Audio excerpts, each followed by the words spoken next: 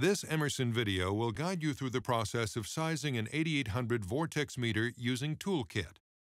For this, you will need a computer or laptop and a list of your process specifications. First, open Toolkit by going to the Start menu, All Programs, Toolkit Quote, and then selecting Instrument Toolkit. Next, you'll be prompted to start a new project, open an existing one, or go right to Toolkit's main menu. For this tutorial, we'll select New Project.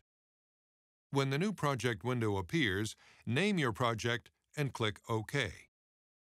To begin, a new tag must be created.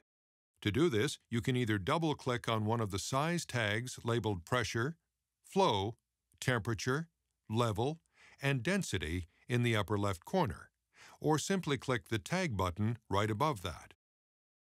From this screen, under Application, choose Flow, and then for Device Specification, select Vortex Flow Meter. Click OK to continue.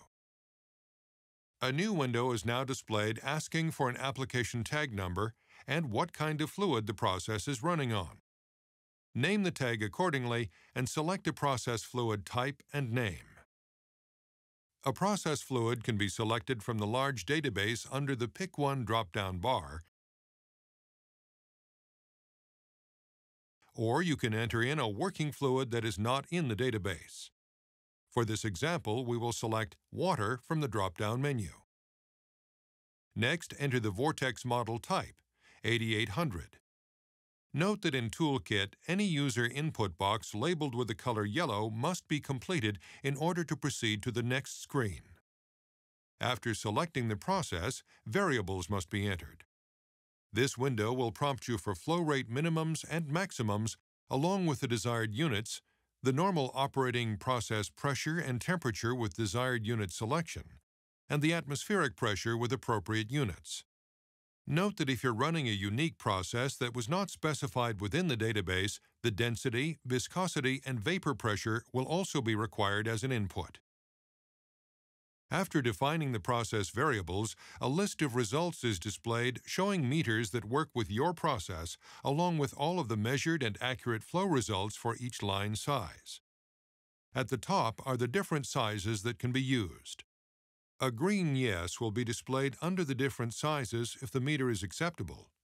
A magenta low range allows for use, but flow range repeatability and turndown will not be at their full potential. And a red no means not acceptable for use. Select the meter you would like to use for your process based on the feedback.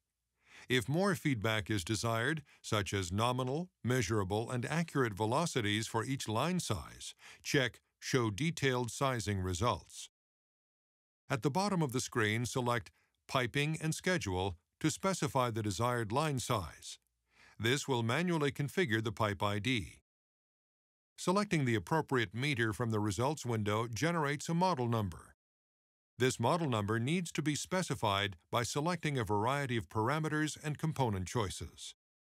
For example, you may need to select the meter style, line size, wetted materials, flange and alignment, sensor temperature and range, conduit housing, output, and calibration. Note that selections colored black are standard selections, selections in brown are expanded, and selections in blue are special selections. Things such as product certifications, multi-variable option, display type, remote electronics, transient protections, alarm modes, and many other special types of selections can be chosen if needed. When sizing selections are complete, specification sheets, configuration data, calculation sheets, and accuracy reports can all be viewed by clicking on the desired report and clicking Add. To obtain a full and complete model number, highlight the configuration data sheet and click the Edit button. A measurement verification window appears, prompting you to choose what type of measurement units you would like this report in. Select the desired units and click Next 2 times, and then click Finish on the third screen. An Excel datasheet will load and open automatically, displaying the report.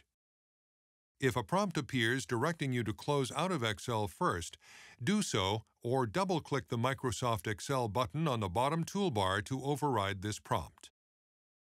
A full built model number is at the top of the sheet, along with other data such as process information, basic and advanced options. To print this, simply highlight the report and hit the Print or Print Setup button. Other reports such as the accuracy, specification, and calculation details can be viewed and printed in the same manner. Once you have all the information needed, hit the Finish button. This will bring you back to the main Toolkit user screen showing the tag you just created.